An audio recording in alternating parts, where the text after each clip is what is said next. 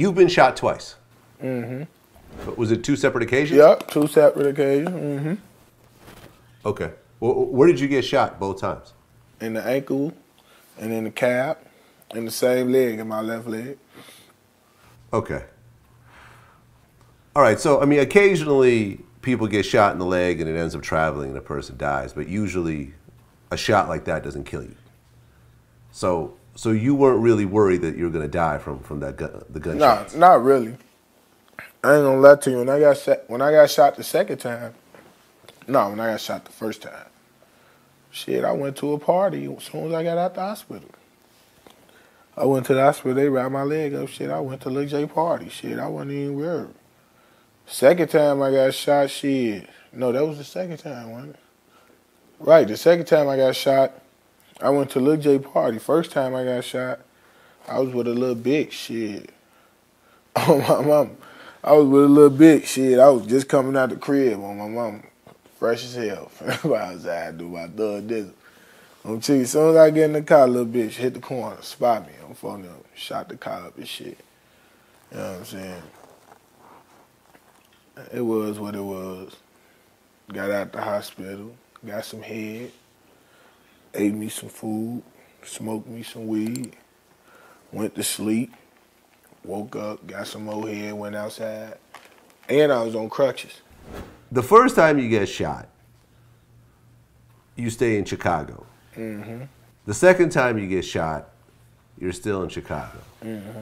So you talk about how, how much you value your life and how careful you are and how you know people want to hurt you, but yet you're still in the same area where these shootings are happening. Like, why not move? See what it was, I wasn't in the same area. Like I said, you put yourself in somewhere you don't want to be, then you got to be ready for what's coming. You feel me? I was just in the wrong place. I wasn't supposed to be there, and I knew I wasn't supposed to be there. You feel me? But the second time I got shot, I was leaving the liquor store. Motherfucker followed me. I ain't see it coming. You feel me? Motherfucker got up on me. I'm just glad they ain't killed me. You feel me? Motherfucker shot me in the leg. Hey, went to the hospital, got it wrapped up, went to the party. Okay, but it's still Chicago both times, right? Yeah, still in Chicago both times. Okay, so what I'm saying is, you see a lot of Chicago artists who just leave Chicago. You see Chief Keef. He live in Calabasas, around where I live. You don't see Chief Keef back in Chicago anymore. I don't remember the last time I've heard of Chief Keef in Chicago. Dirk, I think, moved to Atlanta. Was it King Yella, I think, moved to, Vegas or something? Like, you see, Bibby and Herb, I don't think that they really stay in Chicago all that often anymore either. Like, why stay in Chicago when these types of shootings are happening? See, what it is with me, like, I got more in Chicago probably than they got more in Chicago. Like, it's shit that I got to make sure I take care of here first before I do anything. Like, you feel me? Like, and plus, I ain't the type of motherfucker that want to go move to another city because I don't trust nobody. You feel me? I don't trust new people. I don't want to hang around new people. I don't want no new friends. Because I don't trust nobody. Yeah, motherfucker could turn fake on you anywhere. You can die anywhere. You can get shot anywhere. You feel me? But it's just like, in Chicago, I know better. You feel me? Like, I know what to do and what don't to do. And what not to do. You feel me? And it's like, now how I move around, shit, I'm safe. You feel me? I ain't gonna say too much, but, you know what I'm saying? I'm groovy. And plus, like you just said, I ain't gonna put my boy Yella in their predicament. But everybody besides Yella, like, them niggas is real rappers. You feel me? Like, them niggas scared. It ain't cause they got money and move. A lot of niggas will tell you it's cause I got money. I'm rich. Why I gotta be in Chicago? No, you scared. You in these songs and shit, rapping and shit, but you really scared. That's why you got the fuck out of Chicago, cause you a bitch. The person who ain't scared and ends up dying and ends up with their name, with their face on a T-shirt, as opposed to the person who says, you know something, I'm not gonna keep fighting this fight. I'm gonna move They could say I'm scared, but I'm still but alive. I know what you saying. But like I told you, the way I move is different from them niggas. I hang with a bunch of retarded motherfuckers. You feel me? And the way it's set up, like, we ready for whatever now.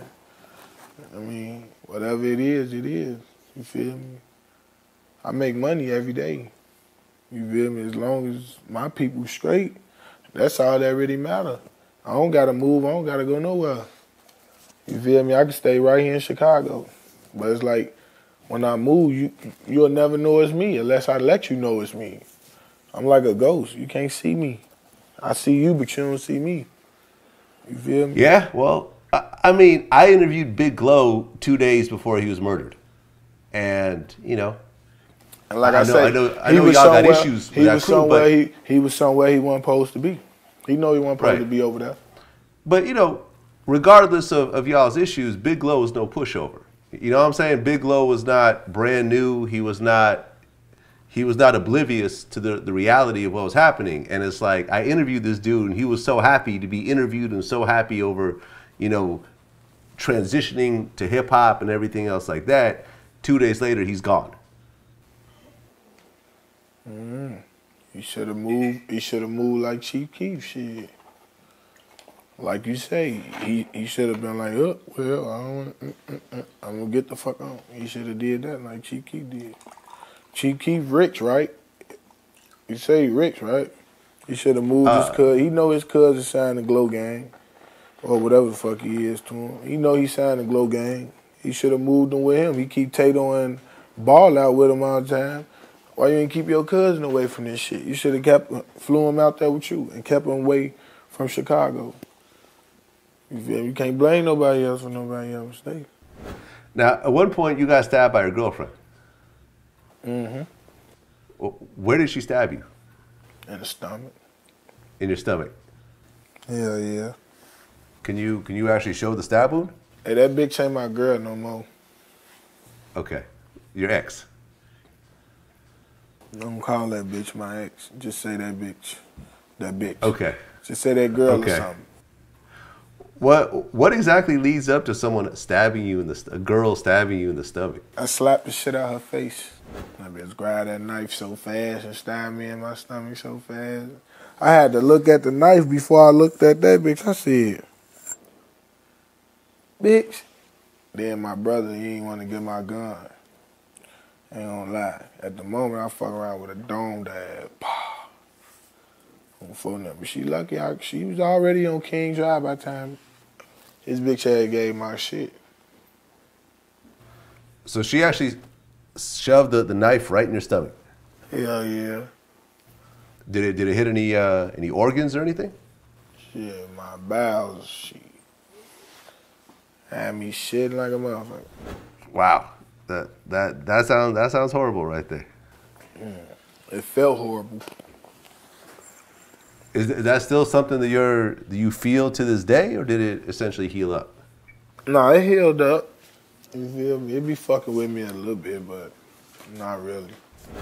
Did she get charged with anything? Yeah, I ain't pressing charges on no bitch. They locked her ass up though. You know how my mama instantly wanted me to put the bitch in jail. But you know I ain't going to court on no bitch. That shit over with. Plus, I slapped that bitch first. She was defending herself. Shit. Okay, so you didn't press charges? Hell no. I ain't no bitch.